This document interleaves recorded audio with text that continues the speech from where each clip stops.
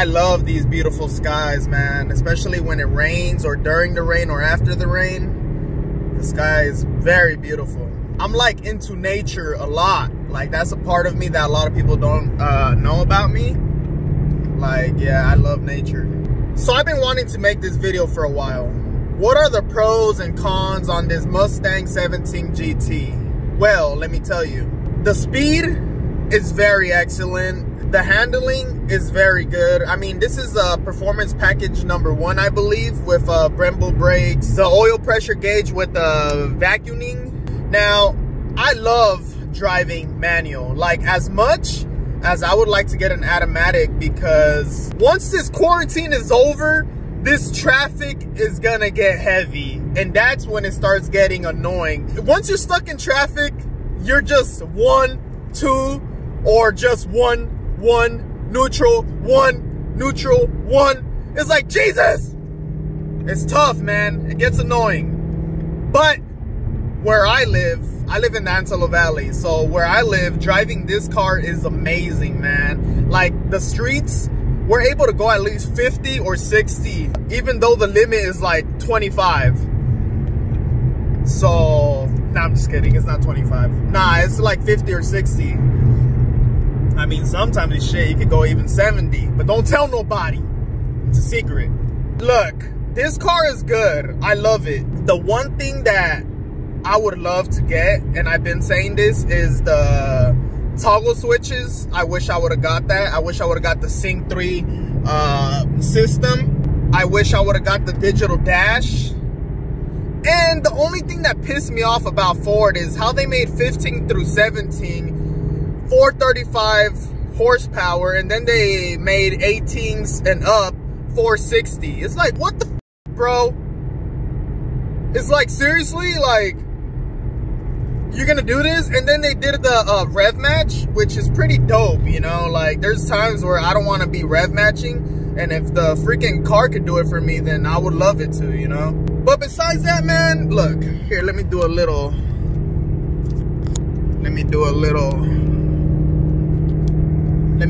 downshift right here for you guys.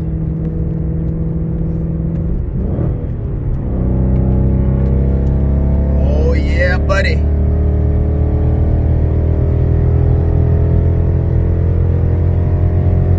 Man, this car is fast. I don't care what nobody say. This car is good. Like, you'll whoop people's asses with this car. Like, and this engine could definitely take a lot. Like, you can do so much to this engine without needing other equipment, or, you know, the gas is amazing. Like, if you drive it like a normal person, this car is very, very good. You will waste gas like a regular car, people. Like, a lot of people think these V8s waste gas. They do. I mean, look, you're gonna get this car to drive fast. And if you're tripping about gas, don't get it at all. But people who not trip about gas like me, thank God, and thankfully, you know, it's a blessing, I could drive this car pretty fast. And yeah, it does waste gas fast, but if you drive it fast. But if you drive it like a normal person, you know, 60, 65, 70 even, you'll get good gas. Trust me, you could get real good gas, especially right now during these quarantine times. But then again, this will only last for so long, right? The gas prices are amazing right now. The sitting is very comfortable. I'm very, very comfortable. Like, these seats right here, well, you can't see it in that because I put like a leather cover on it. But the seats I got are like the not the leather ones, but the ones that are like, I guess you could say like the carpet ones, you know, like the, I don't know, but they're comfortable. Now, if you're looking to drive with a lot of friends and go to road trips, this ain't the car, bruh. Like, me personally, I'm an introvert. At the same time, I'm an extrovert, right? Like, I like being alone a lot, but I could also be very outgoing, you know? But I don't want a lot of people in my car. Like, f that, bro. Why the heck you want a lot of people in your car? I mean, that's just me, though. Like, for me, it's just like me and my homie, me and my girl, me and my side piece. Just kidding. But, you know, La Sancha, this car is beautiful. Stock exhaust was the worst thing they could ever do to these 15 through 17s. Like, It sounds like shit. It doesn't even sound like a V8. That's the first thing that I had to get modded was the exhaust. I had to get the Corsa Extremes, and after that, I fell in love with this car even more. Like, I love this car. I love it. I do. Like, I love this car. Like, if I would give this car an 8 out of 10. 8 out of 10 right here, right now. Only because I don't have the digital gauge, the toggle switches, the Sync 3, and a couple other, you know, little things. But that's just being picky. But then again, people, we only live once, you know. A lot has happened to me in these past months. And all I can say is you only live once, man. And one day our times will come. So you make sure to enjoy it, man. I'm not saying go bankrupt, you know. I'm not going to go bankrupt by spending more money on gas or anything. But you got to be smart, but at the same time, you got to enjoy it, man. Go talk to that girl you like so much. And if she says no, she says no, and move on to the other girl, man. There's so many girls. Like, why are you tripping about one girl, bro? Just go talk to her. Fat bitches need love too, Craig. Just enjoy life, man. You never know. You just never know, you know? Enjoy the people around you most of all.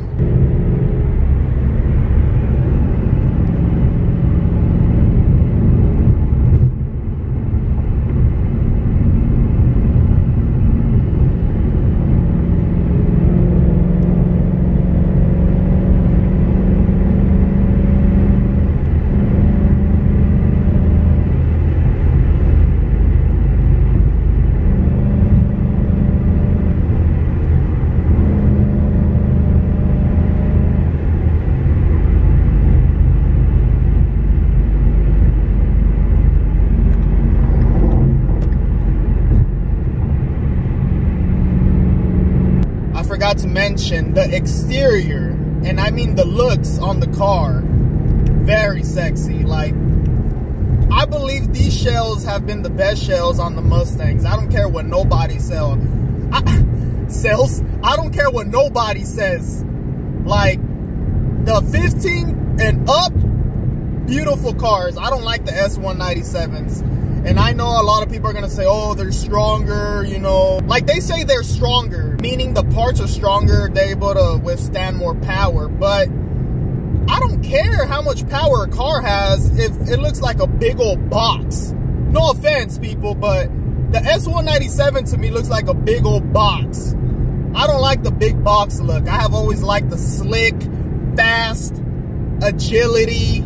You know, I think more of an athlete. Like, this car looks more like an athlete. The S197s looks more like a bodybuilder. There you go. That's what I want to say.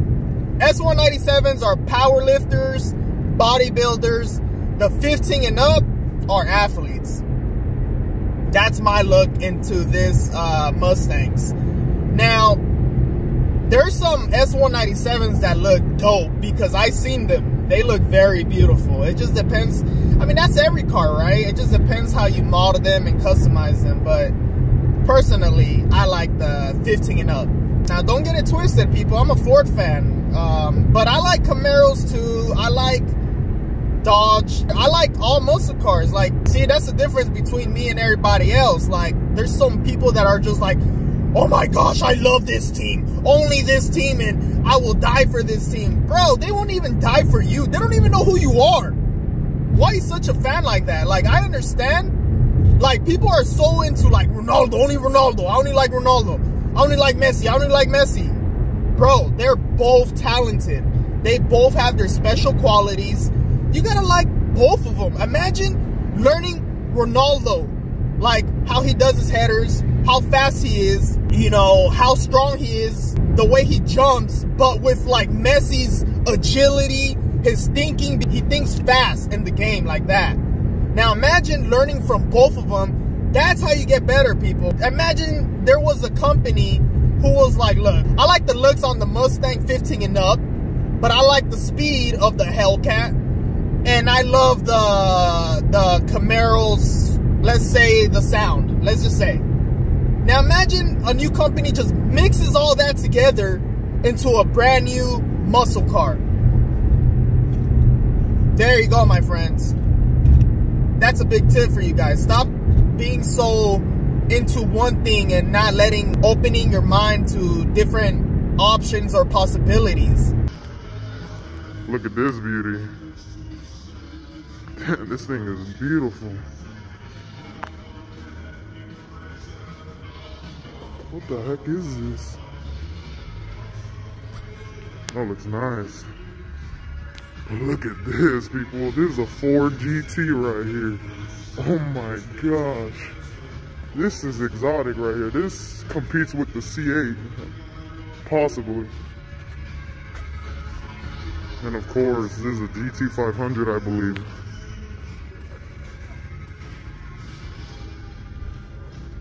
Those rims are nice. This is so beautiful.